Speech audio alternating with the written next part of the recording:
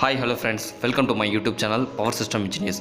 இந்த வீடியோவில் நம்ம எதை பற்றி பார்க்க போகிறோம் அப்படின்னா டான் டெல்டா டெஸ்டிங்னா என்ன, அது எப்படி பண்ணுறது, அதோட யூஸ் என்ன, அதோட அப்ளிகேஷன் என்ன அப்படிங்கிறத இந்த வீடியோவில் பார்க்க போகிறோம். வாங்க வீடியோக்குள்ளே போகலாம்.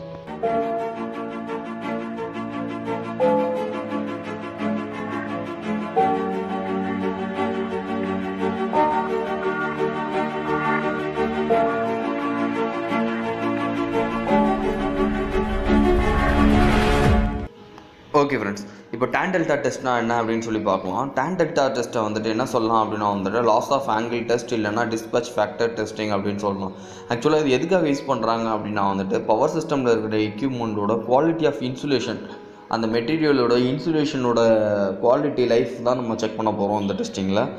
ஓகே, ஆக்சுவலாக இந்த இன்சுலேஷன் எப்படி ஆக்ட் ஆகுதுன்னு பார்த்தோம். இன்சுலேஷனோட டாப்பில் ஒரு கண்டக்டிங் மெட்டீரியலும் அதோட பாட்டம் எர்த்தோடையும் கனெக்ட் ஆகிருக்கும். ஸோ இது எப்படி ஆக்ட் ஆகும் அப்படின்னா ரெண்டு பிளேட்டுக்கு நடுவில் இருக்கிற ஒரு டயலெக்ட்ரிக் மெட்டீரியல், அதாவது கெப்பாசிட்டர் மாதிரி ஆக்ட் ஆகும். ஸோ மேலே கண்டக்டிங் லைனை பவர் லைன் இருக்கும், அதுக்கப்புறம் கீழே எர்த் இருக்கும், ரெண்டுக்கு நடுவில் டயலெக்ட்ரிக் மெட்டீரியல். ஸோ இது ஒரு கெப்பாசிட்டர் மாதிரி ஆக்ட் ஆகும், ஒரு பியூரான கெப்பாசிட்டர் மாதிரி ஆக்ட் ஆகும். ஓகே, இப்போ பியூரான கெப்பாசிட்டர் அப்படின்னு சொல்லி பார்த்துட்டோம். அதில் இருக்கிற கரண்ட்டுக்கும் வோல்டேஜுக்கும் இருக்கிற angle exactly 90 degree face shift ஆகிருக்கும். ஸோ ஆனால் பட் எந்த ஒரு ப்ராக்டிக்கலான இதுலேயும் டயலெக்ட்ரிக் பியூரான கெப்பாசிட்டன்ஸாக இருக்காது. அதுக்குள்ளே இருக்கிற வாட்டர் ட்ரீ ஆகட்டும், மாய்ஸ்டர் கண்டென்ட் இல்லை எனி அதர் இம்ப்யூரிட்டிஸ். ஸோ அதனால் என்ன ஆகும் அப்படின்னா அதில் இருக்கிற கெப்பாசிட்டன்ஸில் இம்ப்யூரிட்டிஸ் ஆட் ஆகிருக்கும். ஸோ அந்த கெப்பாசிட்டன்ஸ் கூட ஒரு ரெசிஸ்டிவ் கரண்ட்டும் ஆட் ஆகும். ஸோ இதனால் என்ன ஆகும் அப்படின்னா அந்த dielectric மெட்டீரியலோட resistance value குறைஞ்சிருக்கும். Resistance value குறைஞ்சி ரெசிஸ்டிவ் கரண்ட் அதிகமாக இருக்கும். ஸோ இதனால் என்ன ஆகும் அப்படின்னா அந்த இன்சுலேஷன் மெட்டீரியலோட ரெசிஸ்டிவிட்டி குறைஞ்சிருக்கும். ஓகே, நெக்ஸ்ட் என்னென்னு பார்த்துட்டோம். இப்போ அந்த கெப்பாசிட்டன்ஸில் இம்ப்யூரிட்டிஸ் ஆட் ஆகிருக்கனால அந்த கரண்ட்டுக்கும் வோல்டேஜுக்கும் இருக்கிற ஃபேஸ் ஷிஃப்ட் 90 டிகிரி இருக்காது. ஸோ அதில் ரெசிஸ்டிவ் கரண்ட் ஆட் ஆகிருக்கனால அந்த ஆங்கிள் லெஸ் தென் 90 டிகிரியாக இருக்கும். ஸோ இதை தான் லாஸ் ஆஃப் ஆங்கிள்னு சொல்கிறோம். இந்த ஆங்கிளில் தான் அனலைஸ் பண்ண போகிறோம் டான் டெல்டா டெஸ்டிங்கில். ஓகே, இப்போ இந்த டான் டெல்டா டெஸ்ட் எப்படி பண்ணுறது அப்படின்னு சொல்லி பார்க்கலாம்.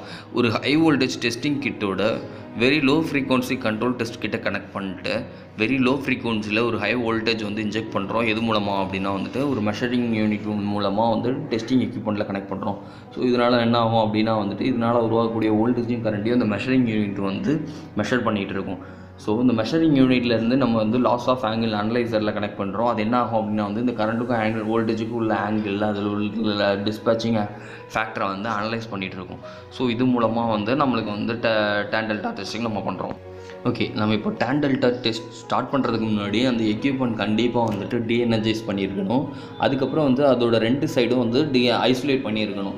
ஓகே, அதுக்கப்புறம் நம்ம வெரி லோ ஃப்ரீக்வன்சி ஹை வோல்டேஜை நம்ம எக்யூப்மெண்ட்டில் அப்ளை பண்ணிட்டு அதனால் உருவாகக்கூடிய கரண்ட்டையும் வோல்டேஜும் Don delta controller analyse circuit மூலமாக அனலைஸ் பண்ண போகிறோம். ஓகே, அதாவது இப்போ voltage normal low level வோல்டேஜில் step by ஸ்டெப்பாக ரைஸ் பண்ணி ஹை லெவல் வோல்டேஜ் வரைக்கும் நம்ம செக் பண்ண போகிறோம். ஃபஸ்ட்டு என்ன பண்ணோம் அப்படின்னா நார்மல் லைன் டு கிரவுண்ட் வோல்டேஜை அப்ளை பண்ணுறோம். அதுக்கப்புறம் அதோட வேல்யூவை செக் பண்ணுறோம். அதோட வேல்யூலாம் ஓகேவாக இருந்துச்சு அப்படின்னா அதுக்கப்புறம் 1.5 டைம்ஸ் இல்லை 2 டைம்ஸ் அந்த வேல்யூ அப்படியே கிராஜுவலாக இன்க்ரீஸ் பண்ணுறோம். ஸோ அதுக்கப்புறம் நம்ம வேல்யூலாம் மெஷர் பண்ணுறோம். ஸோ இதில் என்ன ஆகும் அப்படின்னா லோ லெவலில் கிடச்ச வேல்யூவையும் ஹை லெவலில் கிடச்ச வேல்யூ ரெண்டையும் கம்பேர் பண்ணி செக் பண்ணுறோம் அந்த வேல்யூ எப்படி இருக்குது அப்படின்னு சொல்லி testing பெர்ஃபார்மன்ஸை. Okay, next Don delta டெஸ்டிங்கில் ஒரு முக்கியமான கொஸ்டின் இருக்குது. என்ன அப்படின்னு பார்த்தோன்னா எதுக்கு இது நார்மல் ஃப்ரீக்வன்சியில் பண்ணாமல் வெரி லோ ஃப்ரீக்வன்சியில் இந்த டெஸ்டிங் பண்ணுறோம் அப்படின்னு சொல்லிட்டு. ஓகே, இதுக்கு ரெண்டு ரீசன் இருக்குது. என்னன்னு சொல்லி பார்க்கலாம். ஒன்று என்னென்னு பார்த்துட்டோம் கெப்பாசிட்டன்ஸோட ஃபார்முலா என்னென்னு பார்த்தோன்னா 1/2πfc அப்படின்னு சொல்லி ஃபார்முலா இருக்குது. ஸோ இதில் ஃப்ரீக்வன்சியும் கெப்பாசிட்டன்ஸும் இன்வெர்ஸ்லி ப்ரொபோஷனலாக இருக்குது. ஸோ இதனால் ஃப்ரீக்வன்சி எவ்வளோ கம்மியாகுதோ அதோட கெப்பாசிட்டன்ஸ் வேல்யூ அவ்வளோ மெஷரபுளாக நம்மளுக்கு கிடைக்கும். இது ஒரு ரீசன். ஓகே, இதுக்கு இன்னொரு ரீசன் என்னென்னு பார்த்துட்டோன்னா normal frequency high voltage apply பண்ணும்போது நம்மளுக்கு சோர்ஸ் வோல்டேஜ் ரொம்ப அதிகமாக தேவைப்படும். சோர்ஸ் பவர் சப்ளை ரொம்ப அதிகமாக தேவைப்படும். இதுக்காக என்ன பண்ணுறோன்னா அந்த ஃப்ரீக்வன்சியை கம்மியாக வச்சுட்டு அதிகமான வோல்டேஜ் இன்ஜெக்ட் பண்ணி நம்ம எக்யூப்மெண்ட்டை டெஸ்ட் பண்ணுறோம். ஓகே, இதில் இன்னொரு ட்ராபேக் என்ன இருக்குது அப்படின்னு சொல்லி பார்த்தோம்னா வந்துட்டு நம்ம டேரெக்டாக 2 times of operating normal voltage கொடுக்கும்போது என்ன ஆகும் அப்படின்னா வந்துட்டு அந்த இன்சுலேஷன் மெட்டீரியல் வந்து டேமேஜ் ஆகிறதுக்கு சான்ஸ் அதிகமாக இருக்குது.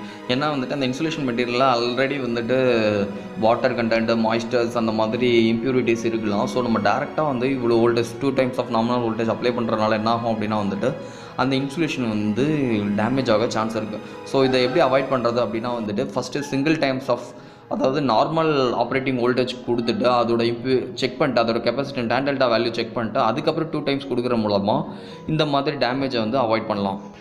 ஓகே ஃப்ரெண்ட்ஸ், இதான் tan delta டெஸ்டிங் பற்றி உங்கள் கூட ஷேர் பண்ணணும்னு நினச்சேன். அதான் அந்த வீடியோ நம்ம ஷேர் பண்ணியிருக்கிறோம். இதில் நான் ஏதாவது மாற்றி சொல்லியிருந்தாலோ இல்லை உங்களுக்கு ஏதாவது கொஸ்டின் இருந்தாலோ நீங்கள் கண்டிப்பாக கமெண்ட் பாக்ஸில் கமெண்ட் பண்ணுங்கள். இதை பற்றி இன்னும் அதிகமாக நம்ம படித்து தெரிஞ்சுக்கலாம். தேங்க்யூ ஃபார் வாட்சிங் this video. see you next video.